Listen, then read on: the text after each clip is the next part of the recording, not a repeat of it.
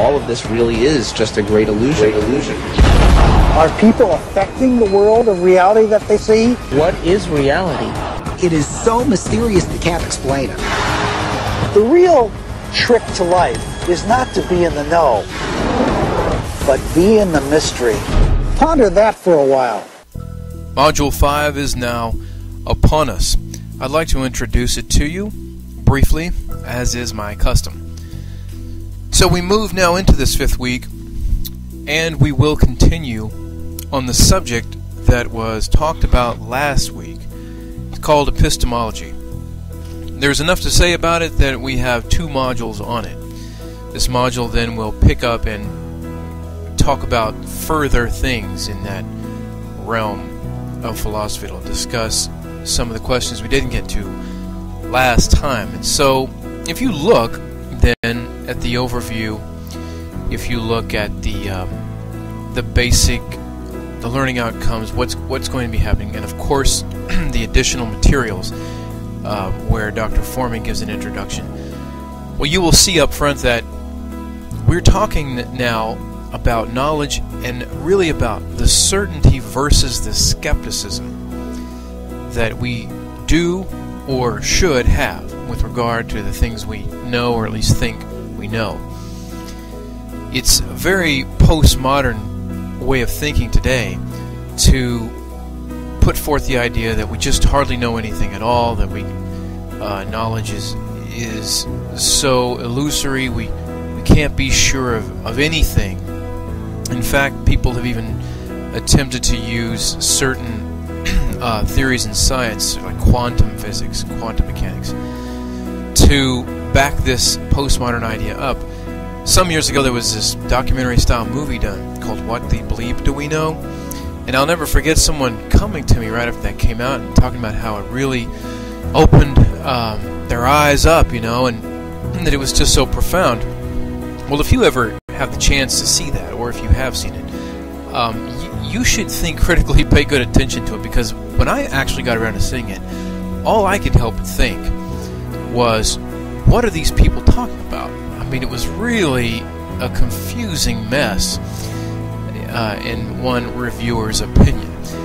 But the movie itself, what it's trying to get at, is something along these lines. Well, how can we even know anything? I mean, the world's changing all the time, and we don't have perfect knowledge, and the quantum level is so crazy that maybe we just can't know. Maybe it's all a big hoax. And of course, certain Eastern teachers in the Hindu tradition like to say these sort of things sometimes, that, everything could just be a grand illusion. There's a certain prominent Hindu school of thought that actually teaches just that. This week, one of the things you will do, besides the quiz, is this brief essay. In the instructions, when you look at the instructions for the essay, you'll see that it's about this question. It's about these scenarios that have to do with sort of a grand conspiracy of epistemology, sort of like things are not what they seem. This is a popular idea, been around a long time, but we have more sophisticated examples of it.